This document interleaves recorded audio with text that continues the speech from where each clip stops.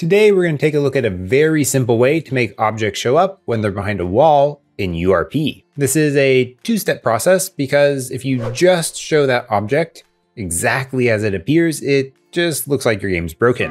So we also need some way to make that object look like we're looking through a wall to give the player the feedback that, okay, this thing's blocked, my game's not just broken. Hey, Chris here from LlamAcademy, here to help you. Ooh, me? Yes, you! Make your game dev dream become reality by helping you make objects visible even when they technically shouldn't be. In my mini golf micro game, full project on GitHub, full game on itch, both are free. There were some cases where this became problematic. I started out not even thinking about this, but it became an interesting problem to solve. What happens when the ball is too close to the wall? And when I started adding verticality into the levels, what happens when that part of the level blocked view of the ball? There's a couple ways that could be approached. Maybe we could just cut out around the ball with some specific size. I'd be having to do some shader magic. Or should I just render the ball differently and on top of the other objects when it's behind some other object? I ended up going with the second one because honestly, it was just easier to do and seemed like it fit the game a little bit better. This became an interesting problem with how do I tell that that object needs to be rendered differently because it's behind something else? And how do I only show that part that's behind another object, and what should it look like? Luckily, Unity has a feature called Render Objects that helps us solve basically all of these problems. We can do something like apply a different shader or a different material to any objects based on some criteria, such as, is the scene depth greater than, less than, whatever, another object? And it'll handle the replacement only for the parts of the object that qualify based on this condition. I shipped this initially with this very simple glowing shader, but as I was making this video, I decided to maybe snazz it up a little bit. So we're gonna implement that same glowing shader in case that's the effect you want. We'll also take a look at how we can take that effect and merge it into the existing ball shader, just to show a little bit more of, okay, I have this effect, now how do I combine it with what I already have? That was a real challenge for me when I first started getting into shaders, so I hope that's going to help you if you're in a similar position. Let's take a look at how we can do all this. In your Unity project using URP, in order to enable render objects, you need to find your URP render asset. And this can be a little bit of a tricky one for you to find if you've never dealt with any of this before. So the way I find it if I'm lost is I go to Edit, Project Settings, and in your quality settings here, you can find this rendering render pipeline asset. If you click on that in your project panel, it's going to highlight that render pipeline asset. Once you found the render pipeline asset, your project may not be structured like mine, where the render is right next to it. It could be, but it may not be. If you look up here on the inspector, the rendering render list, that's where your renderer will be found. So if you click on that, it'll take you to where your renderer is. And this is where the magic happens. You'll want to come down and say add renderer feature. You probably won't have one already. So say add renderer feature, and you're going to choose render objects. Then once you've added your render objects, because you can have multiple render features of render objects, you're probably going to want to name it something interesting, such as what I did here, ball highlight. I'm going to remove my second one since we already have this, and we'll just walk through the configurations here. The first very important one is event. This chooses when in the rendering pipeline will we render with these render objects. So we're choosing after rendering opaques. That means that we will render all opaque objects, and then we'll render these objects, effectively rendering these on top of all of those other objects. I don't have any transparent objects, so I don't need to worry about that, but in your game, that might be a better option. These options are listed in the order that they happen in the rendering queue, so if you're feeling adventurous, you can play around with these and see what happens with each different option. The next option, filters queue, will control which objects we want to pick to render. So we're choosing the opaque queue because my ball is opaque. And the layer mask here chooses which physics layers should we be looking at, which is very important here because it's going to do all objects on that layer. In my case, I just want the ball, and the ball is on its own physics layer. So that works out perfectly. In our override mode, we can choose whether we want to override the material, the shader, or do nothing. If we do nothing, they're going to render the exact same as they normally do, just on a new pass. With a material, we can change out the material and have it pre-configured so it's going to look right, which works well if you have all the objects on that layer using the same material. If you have a bunch of enemies, they probably aren't using all the same material. You might need to use shader, which becomes a little bit more tricky to set up. I'd call that a more advanced use case, and we're not going to get into that in this video. So we're going to leave this as material, and we're going to choose a material that should be swapped out. we've got this ball material, which gives us little dots on the ball to make it look a little bit more like a golf ball. And there's no textures. It's a little bit of shader magic in here to generate all of these fake little indentations. We're going to replace that with a different material called ball outline, which is going to make it glow.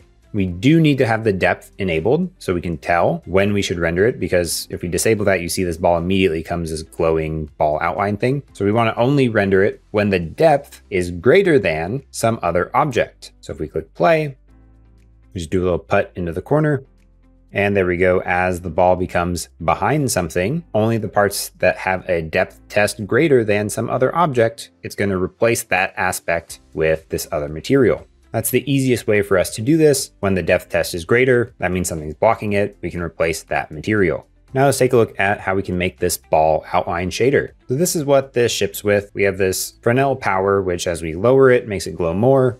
As we raise it, makes it glow less. And we can change the color of that ball. This is fine. And the concept of what this does, we can merge in with our ball shader and just make a new material with this effect, and it'll look a little bit nicer. Let's walk through making this ball outline. So we can just right click, create ShaderGraph, URP, and this can be an unlit shader because we don't really need to worry about the lighting calculations for this effect. That makes it more performant. If we double click the ShaderGraph window, it'll maximize to give us more space. On the left side here, we have a blackboard where we can add in variables, and we want a color. Let's add in a new color, call it color is fine. And on the right side, we have this inspector. And if for any reason you didn't have either of these, there's these little two buttons at the top right, blackboard and inspector. We'll select the color. That'll take us over to node settings. We want this to be HDR so we can make it bloom and glow. And let's assign it some orange color. And we also had a float value that was the Fresnel strength. Let's add that. And again, in the node settings, change the mode to slider. Let's give it just a value between 0 and 8 and a default of 1. Let's take that Fresnel strength, just drag that into our open space. And then on the right side, we've got this blue port, drag that over to the right and search for Fresnel. We're going to take that to Fresnel effect power. Now in the graph inspector with the Fresnel strength node still selected, if we adjust the value, you can see what this power does. As we lower it, the whole object goes white. As we increase it, it increases the intensity only at the edge. That's why you saw as we increased the power, that ball was glowing less because it was intensified only to the edge. Versus the lower values, we have more of the color being multiplied in. And that's exactly what we're going to do is take our color, drag that right port out to a multiply A. That just takes it to the top one, then the Fresnel effect out to the multiply B, and we can see that same Fresnel effect just with the color. And again, as we adjust that default value, we see that edge retains the color and the middle becomes black. So if we just took this out to our base color, save that. If you don't already have a material with your shader selected, if you right click create material, it'll create a new material with that shader. So let's just do that and call it ball outline 2. I'll move it to my materials folder.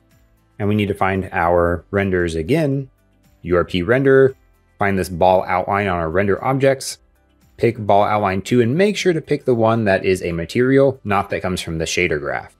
And if we play one more time, let's see how it looks. All right, it looks exactly like what we see here, right? We've got black in the middle and an orange outline. That's not quite what we had before. We had it white in the middle, right?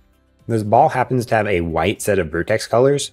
So in our ball outline, if we just press space and look for vertex, we can get vertex color. And before we go into base color with this multiply with the Fresnel effect, we can add our vertex colors in and take that out to the fragment base color.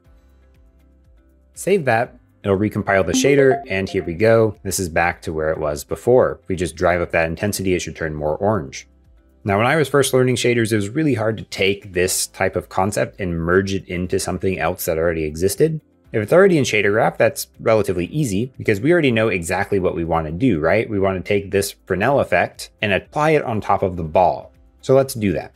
We have all this stuff going on to have tune stepped lighting and some stuff to generate those fake indentations on the ball. Now what we would like to do is just add in that Fresnel, right? For a glow effect, we may not actually care about all of the stuff going on here, but we do know that we want to add it on top of the base effect, which makes this very easy to implement. We can just intercept whatever's going into the base color and add whatever our new effect is on top of it. So we need to add 2 values to the blackboard, just like what we did before. Plus, we'll just add it called color. Again, open up our graph inspector, change the mode to HDR. I'm going to leave it black for now and add in that second float, the Fresnel strength. Configure it in the node settings as a slider from 0 to 8. And I'm going to leave the default as 0. Let's do exactly what we did before. Fresnel strength, into the Fresnel power. Let's move this stuff over. Fresnel into a multiply with the color. And let's add the base effect with our Fresnel.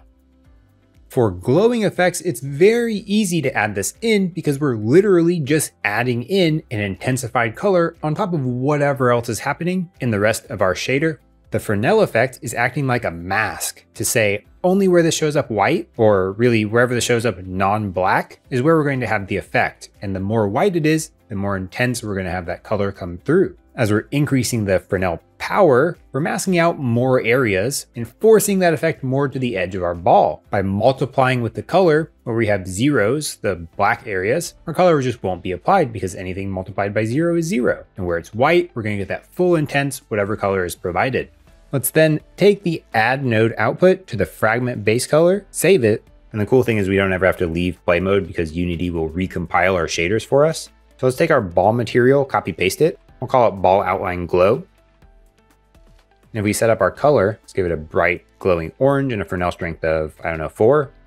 And in the preview, we can take a look and it's going to look like this plus our bloom if we replace our renderer to now use this material. So again, in our renderers, URP renderer, just replace that ball outline with our ball outline glow. There we go. Now we can see our ball through the walls and it looks, I think it looks a little bit nicer than before. It still looks like a ball, just, okay, hey, I'm seeing it through the wall. And we can of course play with our Fresnel strength. We want it to be more glowy, more intense, less intense. And obviously with a very low intensity, it just looks like the game's broken. Why can I see this ball? Maybe it looks like it's on top of the wall. And as I move around, it looks broken, right? So that's why we'd like some kind of glow to indicate, okay, yeah, you're seeing this thing through the wall. Don't worry, it's not broken. And outside, it looks fine again. Of course, it doesn't have to be just, okay, let's make this thing glow, right? It's a totally stylistic choice for your game, and you can make whatever VFX you want to make it mesh into the look and feel of your own game. If you're interested in a structured approach to learning ShaderGraph basics, I've got a course, link in the description, where you can go through the process of making a bunch of different shaders, a bunch of different effects, and learn how to connect all this stuff together and what all these things do. That's a great way to show your support for the channel if you're getting value out of these videos. Other ways you can support are, I know it's coming to the time of Black Friday sales and all of these things. So if you use the affiliate links down in the description to do your Black Friday shopping on the Unity Asset Store and Humble Bundle, that helps me out tremendously and it comes at no additional charge to you. You can also get yourself some LlamAcademy merch or become a YouTube member or a Patreon supporter. Those last two will get your name up here at the end of every video, access to a members exclusive Discord, and a shout out starting at the awesome tier. At the tremendous tier, there's Nick5454. At the awesome tier, there's Ivan, Iphiobulus, Mustafa, Snedden, and Angel. And there's of course all of these great supporters as well. Thank you all for your support. I am so incredibly grateful.